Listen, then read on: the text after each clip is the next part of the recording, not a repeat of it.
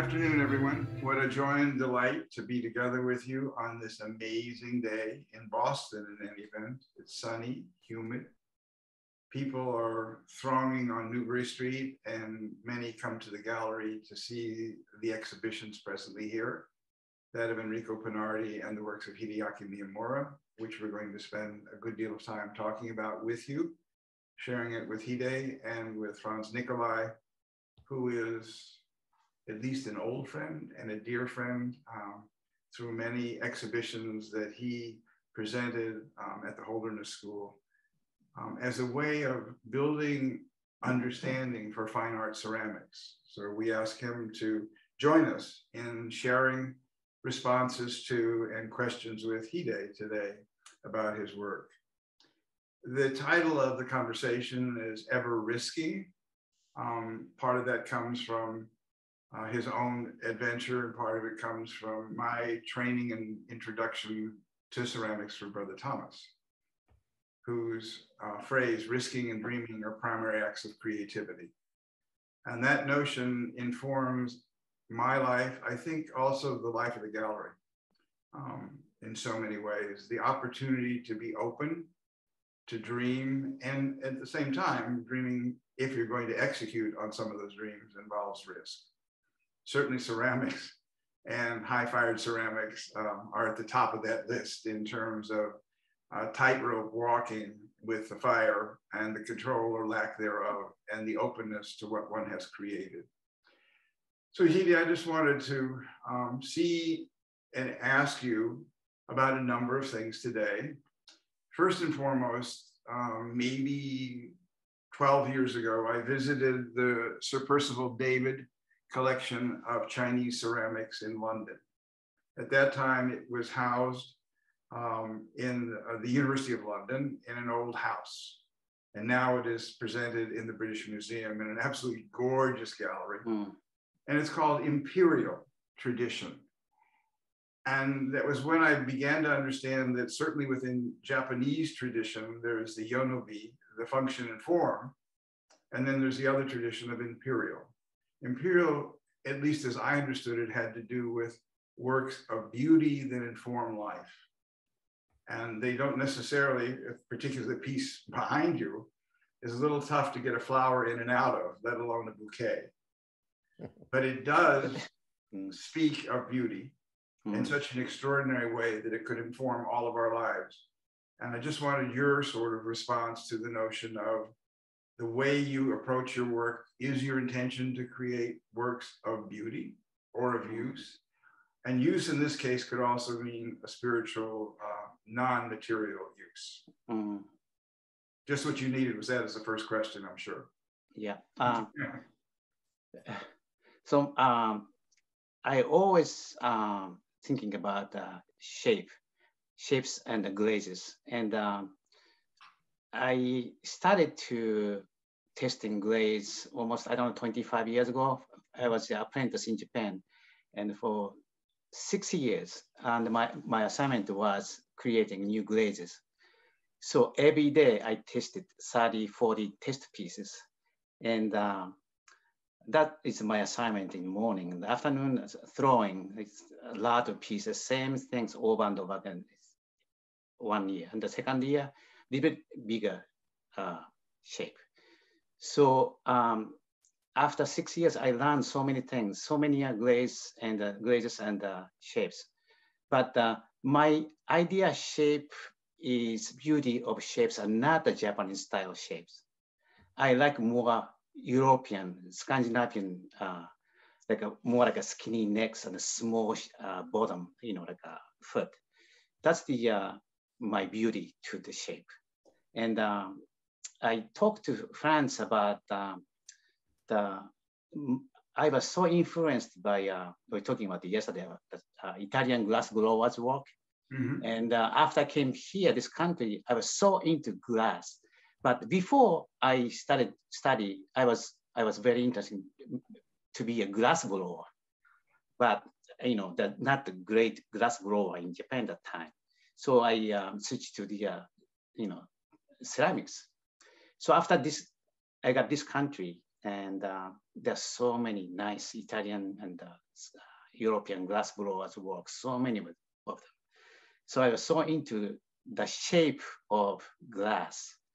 So same time I was testing many glazes, but didn't come out well. So that was almost 20 years ago. And then gradually glaze, those I'm always looking for rare glazes, so came out. So then I thought, how about the combine between nice modern shapes and my rare glazes combined? So what's going to happen? So I just away from the production work. So first 3 years, I think, to make this country, I did the production work. Every day, cups, mugs, those I made those things, but I'm getting tired of it. So they switched to the more like a one kind of piece, therefore that I changed my mind that time. And moved in that direction. And so yeah. Franz, would you respond to the set of questions around the search for beauty, form, and glaze? And Rose, if we can look at one of the pieces that we're going to be looking at, that may be nice too. Yes, I think in Hideaki's work, the form is what hits you first, even though I think in his own mind, the glaze is the beautiful embellishment, and the form is the way to present or deliver the beauty of the glaze. But yes, and when I look at Hideaki's work as a whole, it talks about a sense of quiet presence, yet in that quietude of boldness, and in the sheer confidence of the form itself, I guess you might say. There's no hesitation anywhere in the convex and concave transitions. There's a surety about it, but a quiet surety that I think is just is powerful in its proportions, and the way we'll see a difference in his work at some of the pieces, like the one that is behind this one here, and the one behind it, where it starts from a very small base and then fills. When I look at ceramics, I often look at it in anthropomorphic terms, and even when we describe among potters pieces, we talk about the foot, the belly, the shoulder, the neck, the lip. We ascribe human characteristics to it, and his work embodies the grace that we see in the human form, as well as in all of nature around us. And for me, it's a nice dance. It's like a slow dance between form and application of glaze, where one isn't overpowering the other. So that there's an elegance to that combination together in most of Hideaki's pieces. And in fact, in the newer work that we'll see later with the Luna glaze, he challenges that notion and is playing around with more of a tension between surface and form that we can talk about later, but I find it very interesting. And that interest and that challenge comes whenever you're trying new work and applying it, and that kind of exploration that depends on imperfection in a way that works towards resolution. The issues of balance and form that you're raising, of slender and belly and foot, are all part of a beautiful work of art under the best of circumstances. But my sense is, in addition, that the ceramics that I have most interest in always share the spirit of the maker. So right. It is the notion in Jewish tradition of neshama, which is the word for soul, but it's also the word for breath or spirit. And so I look at a work like the one on the screen now and feel very much that it infuses my life with spirit, energy, and joy. And that has to have come from the maker. It's not only what I bring to it. So the sense that we can be inspired by an object just made of clay with some chemicals on it is a miracle in and of itself. And the joy of having his work in the gallery is exactly that miracle. Rose, can we look at the next piece? And if you talk about this particular piece, both in glaze, also in form, for people who are looking at it, that handle actually works, and the lid comes off that's sunken in this beautiful scallop top. Well, this piece, I used the blue hairspray glaze.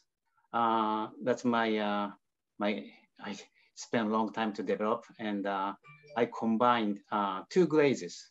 So after I applied the blue hairspray, then I applied the you can see the brown bundle, the glaze. So to make second glaze, which is brown glaze, took me, I don't know, like I tested over 50 to 80 test pieces. Particularly this glaze, second one, is just right fit for the blue hairspray. When you see the detail, it's just glaze is dancing, moving. Just that's I like. My idea is glazes have to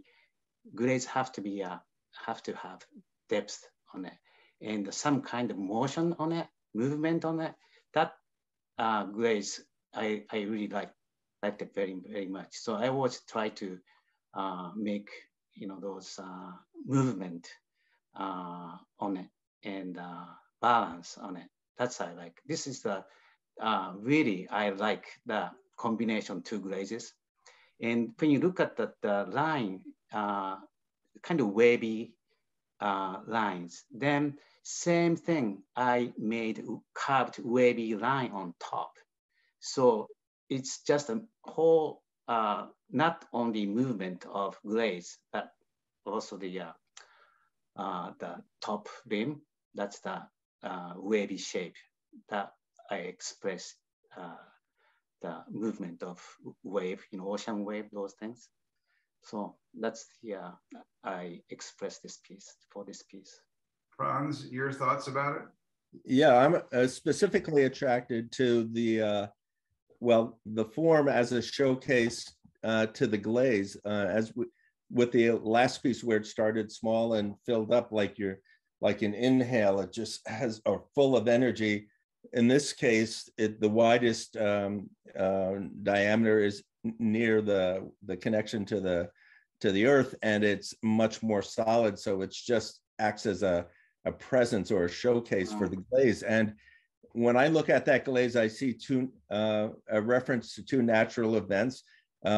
One is I see often up here in New Hampshire and surrounded by the forest, this at a rainstorm, how everything is really sharp and the raindrops cling to surfaces in the beginning, and then as more rain accumulates, it has that feeling of movement and bleeds down. I see that. And then when Hideaki mentioned the wave image, I see that too at the sort of the way the waves come into a beach and then recede back. The clarity of the waves coming to the beach and then that slow pull back into the ocean beneath it. I see a reference in this piece to those natural events. There's also this wonderful sense of scale. This is 20.5 inches high, which is really a very major piece in the show, I think. And also the fact that before you fire it, it probably is 20 or 25% even larger. So the control of the porcelain to create this shape, then what you're talking about in terms of the undulation, especially with the lip, and then the pleasure of lifting the top off and just feeling that in your hand. And if the top is off, it's a totally different piece. The top acts in many ways almost like a hat on a person, where the hat transforms it. But even without the top, it has this wonderful elegance to it. And at the same time, elegance informed by solidity, meaning that this is a solid form. It's a dependable beauty that we're looking at with this piece, which is really quite remarkable. And Hide, the photographer who you've worked with, has done an absolutely beautiful job of photographing the pieces, because porcelain and the shiny surfaces are almost impossible to get without cat's eyes. And these are just beautiful, beautiful photographs of the pieces themselves. So let's look at something very different in Hide's vocabulary. There you go. And Franz, why don't you respond to this first, and then Hide can talk a bit about how he got to this, and especially with the pagoda top. Well, Franz? Yes. Franz. Hideaki has both this blue, lovely blue celadon and white celadon crackle glazes in his repertoire. And for me, it's just, as I was saying before, that very elegant and quiet yet distinct combination of form and surface decoration. Not only that, I'm drawn to the crackle glaze and pattern first and foremost. How the black lines break up the big round formal shape as a nice counterpoint one to the other. The large bulbous form with the detail networking, almost like a map, if you will. If you're looking at a map of a city that's been transposed onto a form, it's busy in its particular patterning, but yet it's softened and married completely with the quietude of the form itself. And then you have that nice accent, if you will, with the shape of the lid itself. I think that's a really spectacular part of it, because you have that the largeness and the fullness of the volume, and then you have the detailing and of the scribing around the lid itself as an accent. One defines the other. The detail of the lid helps describe or offer a counterpoint to the fullness of the form, and vice versa. I think it's a beautiful piece. It's beautifully said. So Hide, now you're in trouble. Now you have to just talk about the piece. Sure. Well, everybody knows about who made celadon glaze. Of course, Chinese people made it long time ago, and they say best color of celadon is the color of after the rain in the summertime. So I don't know, this expression, it's right to my glaze. I try to make a blue sky color. So I think it's very close to the blue sky, this color. So I really satisfy this glaze. And I try to, same thing, I try to make movement or design on the surface all the time on the glaze. So simple crackle glaze is the pieces crack, glaze crack evenly, so you can see all even cracks. But I try to make a design on it. So you can see part of portion, you can see a spiral design. That's the my idea. That's the different kind of design on it. Color plus design on the surface. That's my idea. So on the lid, the idea from temple, from you can see all everywhere in Japan, like a 5-layer of roof, temple. So idea came from that. So that's the that's my kind of favorite piece I made so far. Talk just a bit about how you create the patterns. Patterns, oh, that's a good question. I always like to test anything clay to a glaze. So I found the clay formula, and then I tested the glaze formula. So just two materials, just right fit to make this design. So it's very interesting.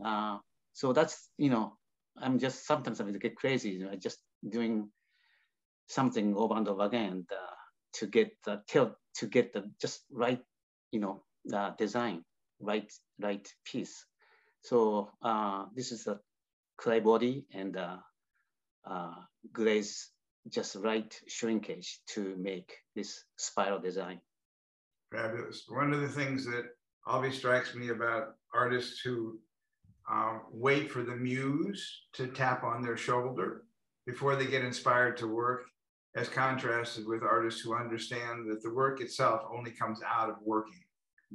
And what you have done is to continue to invest in yourself and your work on an ongoing basis.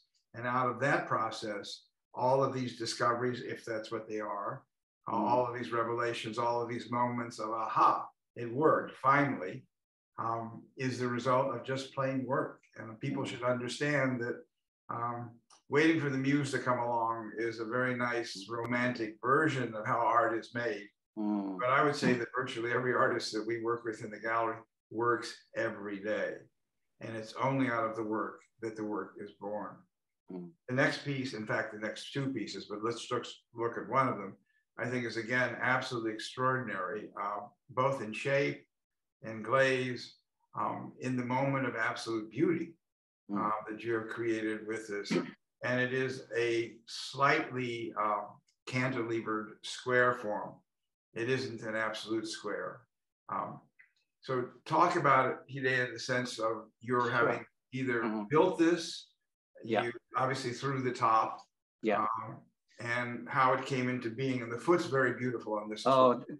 This to make this shape, I don't know how many I lost, because I started from slabs, slab construction. So after fire, because I grew up really high temperature, it's all shrink is so high, almost, those clay shrink 20%. And the corner, it's always cracked, always separate, and over and over again. I almost give up. Then how about the mold technique? So I decided to use mold on the middle section. So I throw on the bottom and I use mold on the middle section, and the top I throw the piece. So, but difficulty is still the centering. You have to get just right center to make a top portion. Otherwise, top portions go right and left, and just it's not great things to develop. So I was struggling, and then after I made the middle portion, the corner of top, I just used the hand build just a little.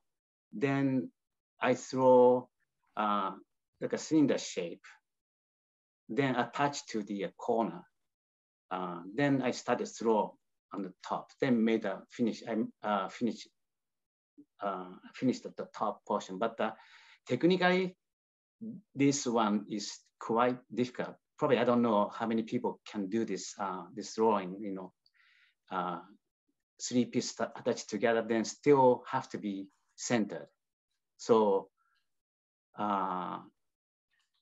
that's technically, this piece is very, very difficult. Do you want to talk a bit, not about how it was made, but how it feels? Yes, definitely. And that's interesting hearing Hideaki talk about the construction, because oftentimes in great works of art that present themselves in a simple, elegant form, belie all the work that goes into it, and that's the purpose of it. In a similar way, when you mat a photograph, for example, the mat is there to bring attention and focus to the main event, which is the image itself. And so I appreciate all of the experimentation that Hideaki does going into it. But when I see it, it for me feels like, again, this is the anthropomorphism kind of working into play, but I see it as a sentinel, a large piece that's very centered in itself and very sure of itself, and gives that sense of presence that many of Hideaki's work do. And it's that quiet presence. And Bernie, you spoke earlier that the pots also describe the person. And as I get to know Hideaki more, there's a real centered and balanced presence that Hideaki offers the world, both in his being as well as in the pieces that he presents. And then to have that embellished with the this beautiful gold glaze that he's developed. Sometimes it's got lots of minute reflections throughout it. Sometimes it has kind of a soft scale look, even though it's very smooth. And then have that transition into the darker piece on the bottom as it, as it lightly cloaks it or covers it in a very quiet and subtle way. It maintains the strength of the presence of the vertical form, yet it has the delicacy as well that it presents. I think it's a fabulous piece. Beautifully said. I'm just wondering if you think, as you describe the piece as Hide, if you think he's a square. No. Yeah, someone told me that. I'd say Are you square? There's strength in verticality, most people, and that's what it shows.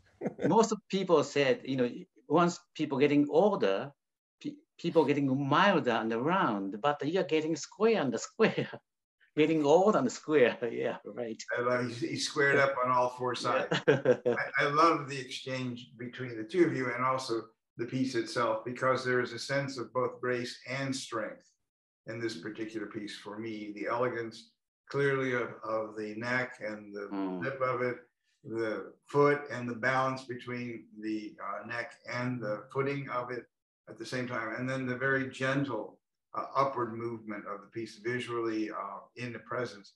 It just has a very, very beautiful presence in and of itself. And then the side texture that takes place on each of the four sides literally replaces for me the need for a Frankenthaler. So let's look at the next piece, please.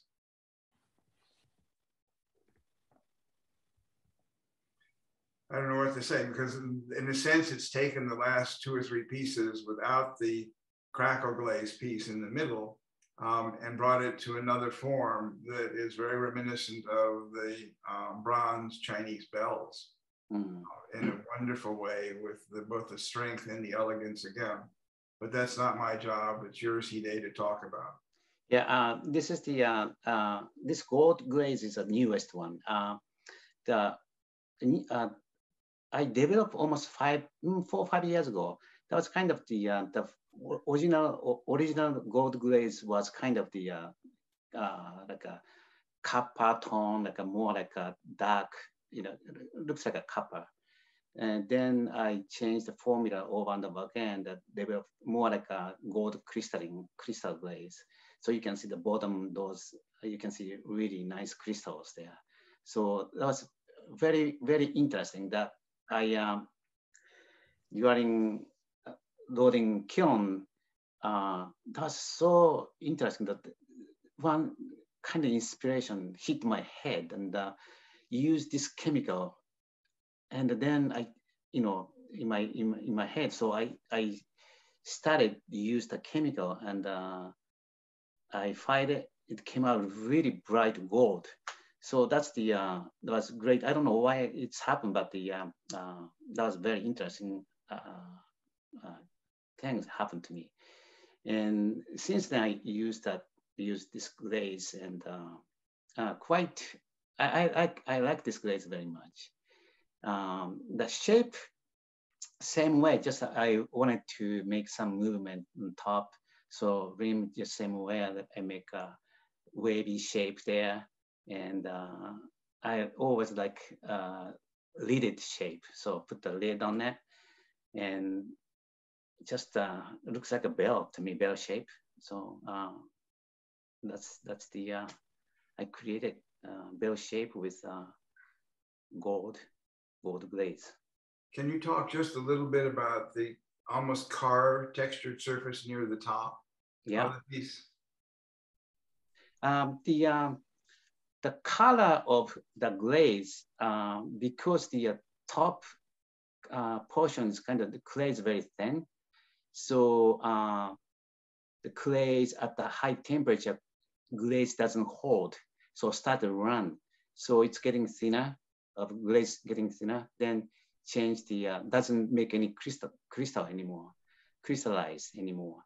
So those thick glaze run down, middle to bottom, then make more small star-like shape crystal there. So that's, I think it's very interesting, the piece to me. It's nice of you to say so. Franz, what do you think? I have to say this was one of my favorite pieces in the current show at your gallery. I absolutely adore this piece because of its subtlety and its power combined.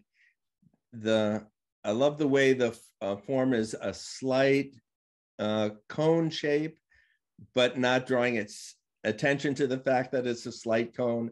And then it's complemented by an inversion of that cone as the handle for the lid. So you've got the structure itself is inward, and at the top, the handle is going slightly outward, and it's a nice echoing of that form in a very subtle way. But when I first saw this piece, what I saw was the undulating form edge at the top of the form, which gives the very solid form a delicacy to it with that slow moving undulating line around the edge. Again, that's a nice complement where one defines the other. That moving edge that creates movement complements the straightforwardness of the formal form, and as well as the inverted cone and the cone shape itself kind of echoing and defining each other. I think it's perfectly balanced in that way. It has all that we've spoken about before, which is a sense of a presence, of elegance, and of strength in the piece. And then the handle itself, rather than giving into the pagoda type with the circles on it, is simplified and brings your eye back down into the piece in really quite an extraordinary way. And then we move on to another of the most recent glazes. Hide, you need to talk about it and talk us through how you got here. Okay. The lunar glaze is just, I think, probably many people, many potters use this glaze, I think. It's not the rare glaze. And last year, I'm thinking about this glaze, and because a long time ago, when I started to do Yohen Temoku glaze, which is it's the same thing that I call the Yohen Temoku, or Temoku glaze, and blue hairs. It's all same glaze, same formula. So when I tasted Yohen Temoku long time ago,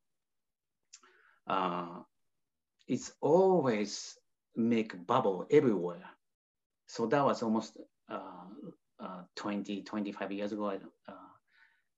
I like to use the stoneware at that time, because the traditionally Japanese people like to use the stoneware, like especially tea ceremony, people always like stoneware instead of the porcelainware. So that's the reason why the or pinhole, the crater everywhere on my Temoku glaze. But it's so sharp, you cannot touch it, because you can cut your finger because it's so sharp. So then I was thinking, I'm gonna try one more time. Then this glaze came out. Okay, so this is the similar, but the edge is so not sharp at all, and looks like a moon crater. So, oh, this is great. When you look at it, the original glaze, it's nothing exciting. So Then I had the gold, magic marker. So I started paint for each hole on my test piece. And result was quite nice. I like it. So then I made three pieces, I think. This is one of them. How about using 24 karat gold lusterware? So I painted was 24, lusterware each hole. Then I had to fire one more time, so I fired it. It's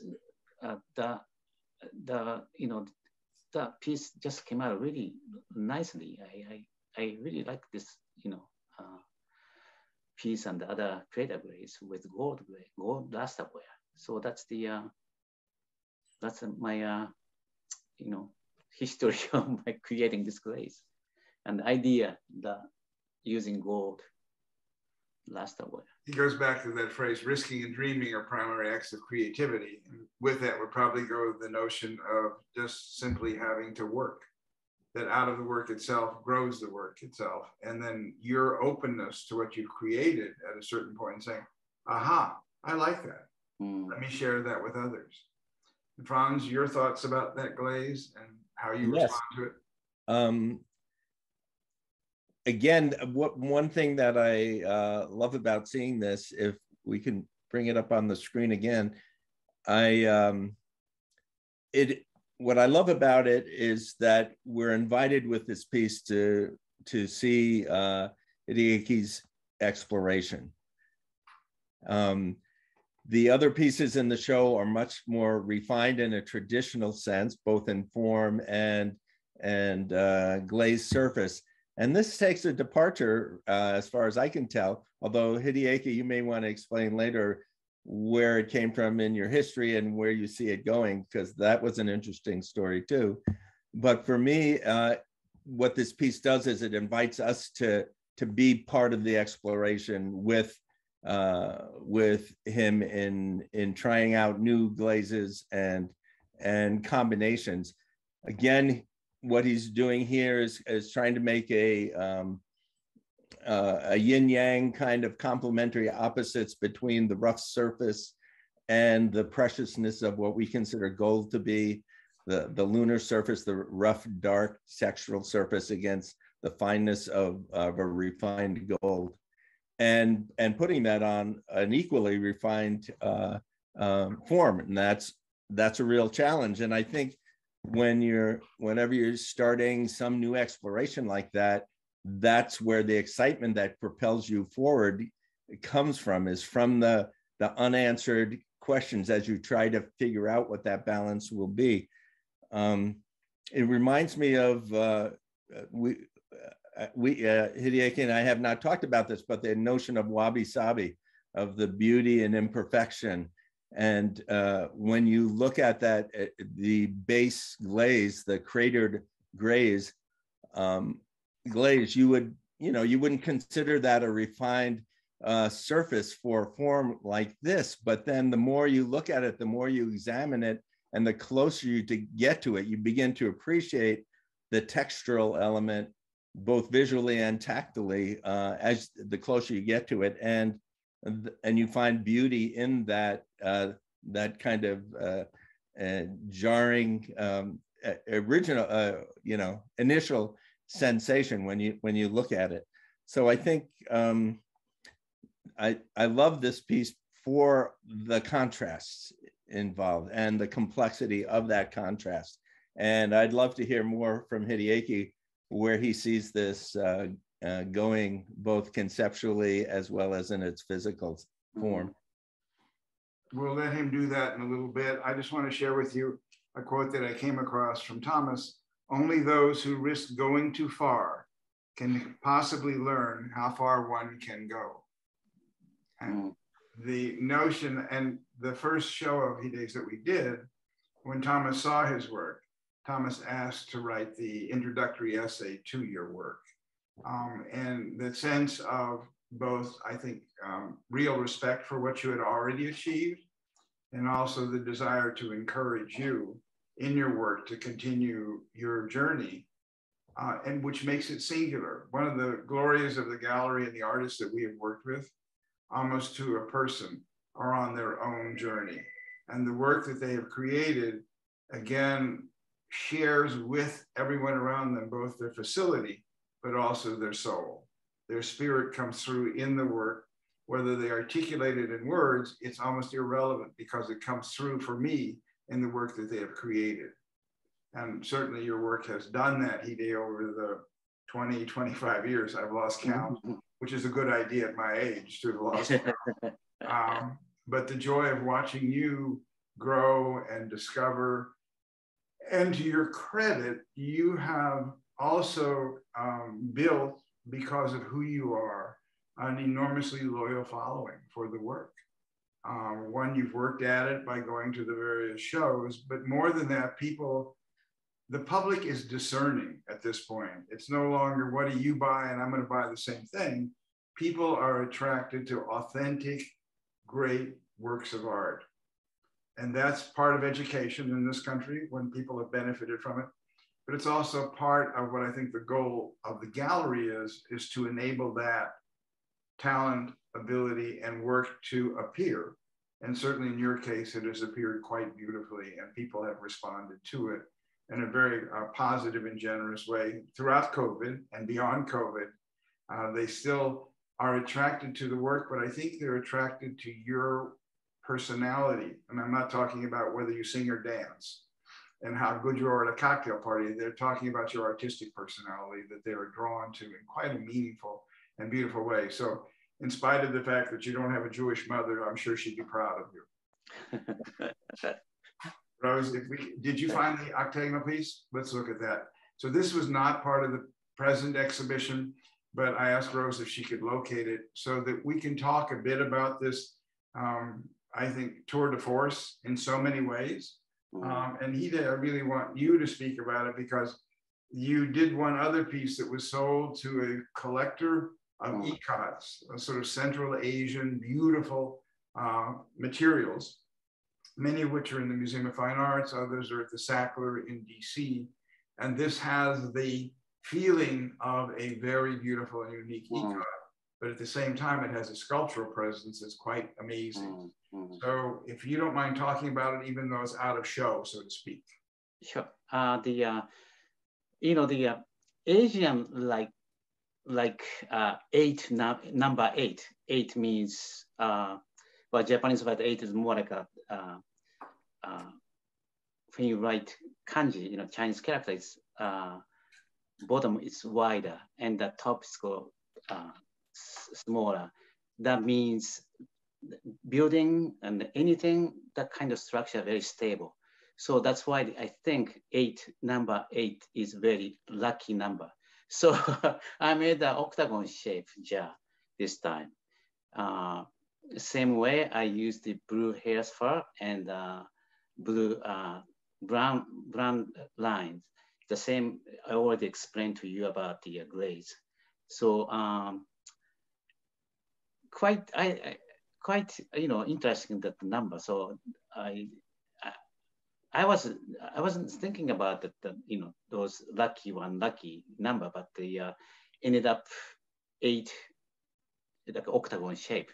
So same way I use the bottom I throw and the middle section. I think I use this one slab, and then top portion I throw again, but it's pouring from the square shape to a round top.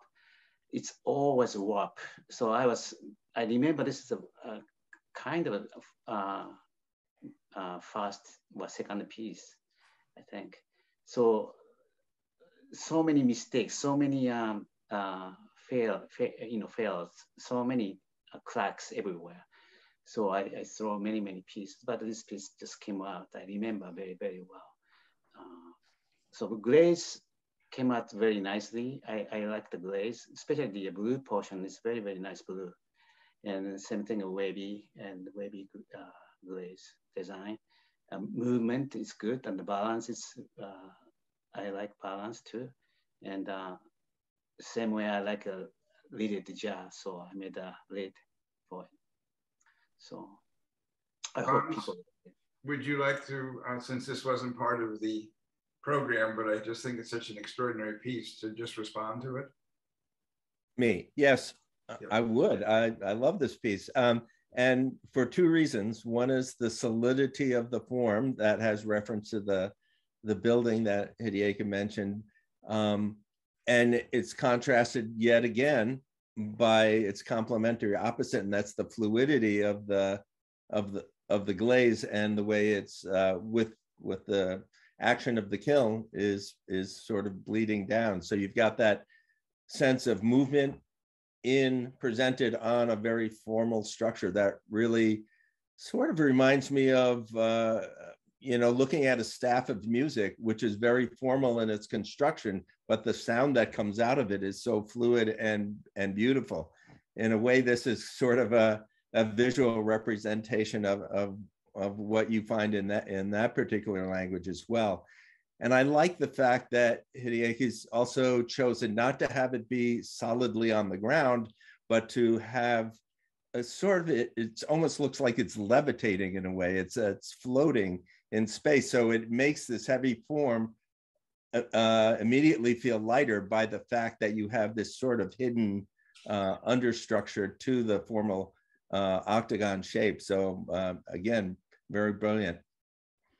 There is also the sense of each of the panels being rectangles played off against the circles at the top.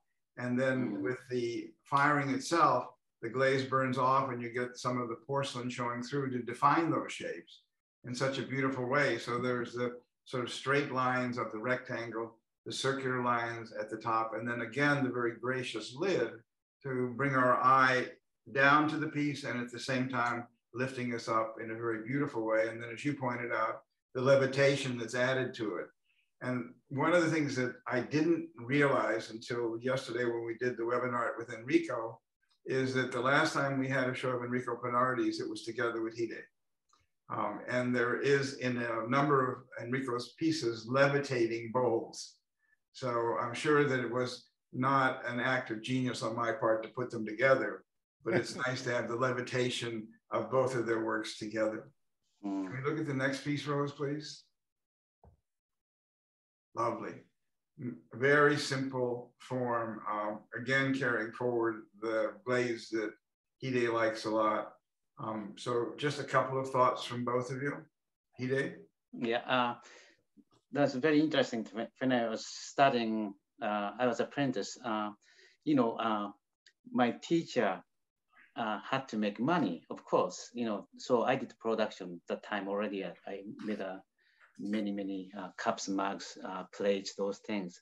Then same time, we made gift items too. So one of the gift items, this is the lots of bells, so the bell shape, it's always beauty to me because part of my brain is still remember the bell we made, every day for gift shop. So I liked the shape very much. So because of it, because the those gift items, but still I remember the beauty of the shape.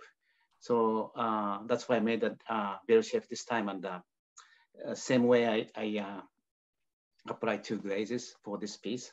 So this is why I end up this shape. That's my explanation for it. Franz, just briefly your response to it. Yeah, my response to it is it has it reminds me of a number of different things. One, whirling dervishes, the spinning of and the banding around the piece kind of suggests that it's in movement, spinning, even though it's a very solid form that has a really strong connection to the table, but it has the feeling of movement. And it also reminds me of Victorian women's dresses with the big crinoline, and just the kind of showcase of that to bring your attention to the simple form itself. It's a wonderful. There's a lot of activity on this small piece. And when you see that, you can also imagine it working as successfully as a larger piece as well. Which is usually an indication both of a good small piece and a potentially good large piece. Exactly. Just need a larger kiln. Next piece, please. And I think, Hide, this is an opportunity for you to remember the days of yore when you first began working with the blue Harrisburg glaze. Yeah, this is the great example of the blue Harrisburg. Just the blue area just runs very nicely. Yeah, I remember this piece always. It's just a glaze. It's just a came out, just named blue Harrisburg, just right. This is it. This is it, which is rare. I mean, yeah, it's very rare. Yes. One of the things I've learned after these years of working with Thomas was that he may have done 25,000 pieces, but he broke 23,000 of them because there were very few that were exactly right, meaning not only physically and visually right, but emotionally right. This piece feels like, in a way, and I don't mean it in a lighthearted way, perfection. The scale of the piece, the way the glazes fall on the piece, the luminescence that the Harrisburg gives in this piece. And you've used it over and over again so many times beautifully, but it's just like bing, and it's perfect. And I just love that sense of the piece itself. There's so many color on it, like a blue, purple, even gold in it, middle section. And the blue and the purple is just glaze, just beautiful. Wonderful, wonderful piece. We have a couple more, actually, or just actually one more, but it would be very nice to look at them in two different ways. Yeah. And you can speak of this. This is, I think, just quite beautiful. It's an extension of the piece before in many ways, but it also has your pagoda top, a variety of other things, and it's nicely shown with and without the top. Yeah. So the I made quite a lot of peacock glaze, but this is interesting too. I always like to make new glazes, and just same way, blue Harrisburg itself doesn't do anything to me. Once you make many pieces, then I like to have something, some kind of design on it. So then I tasted, this one's 200 pieces for second glaze. So second glaze makes those peacock effect there. You can see design on it. So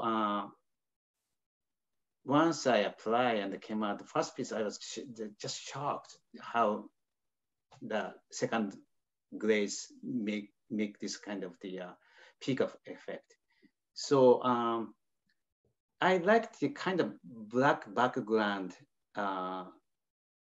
behind the peacock, like at bottom you can see you can see more peacock effect on it. So once glaze getting thinner, glaze kind of fading. So but still good, I can say. So that's always, like I said, always testing new glaze. And that's the piece. And I developed to name and peacock. So I hope you can see peacock effect on it. We can see peacock. Franz, your turn at the peacock. Sure. The fullness of the form and the upliftingness of the form is complemented really well with the delicacy and the pretty specific, I would say, and when you see it in person, reference to peacock feather. I mean, it is remarkable how close it comes to that. And so the fullness and power of that uplifting form combined with that delicacy is, again, a beautiful yin-yang complementary opposite. And we have what's going on here, and I didn't get to mention in the last piece too, where the glaze on the broad shoulders of the piece are the lightest in value. And when the piece comes in at the bottom and in the last piece where it came in at the neck, it's darker in tone. So it creates a kind of Venturi effect where the darkness of the collar in the last piece and towards the base in this one brings that form in visually as well as physically. And then the lighter tones at the broadest part in both pieces make that piece even more full and expansive. And that's what I love about both these last two pieces you showed. That's really I think that you are right, and I don't like simple round shape. You know, I always make shoulder, so I like the shape like this than totally round. So, thank you for comment. That's a really nice comment, Franz, and in a way helps us, I think, come to close to an end. There's some other things I want to say, but to thank both of you for your generosity and for your help, and Franz, especially for your ability to articulate the beauty of the pieces themselves in a way that make them even more accessible to the maker. Thank you. It's really, really quite an art in and of itself, and quite glorious to do that. And again, Hide, just to say to you that one more quote, when you don't know something can't be done, it makes it possible to do it. Okay. And I think that that's a wonderful way to think about your journey, meaning that there is your desire and need to continue to grow and to evolve, to create anew. And the fact that somebody says you can't be done doesn't mean anything, because there is an inner need. And that's something that I admire in so many of the artists that we have worked with over the years, that the easiest way out is to repeat themselves. Right. Because the public is comfortable with what they have done.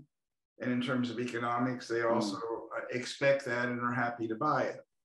But the willingness to need to continue to grow, to evolve, to express who you are through your work, and hence to stay alive ultimately, and I'm talking not about fiscally, but about emotionally, is what art can do at its best.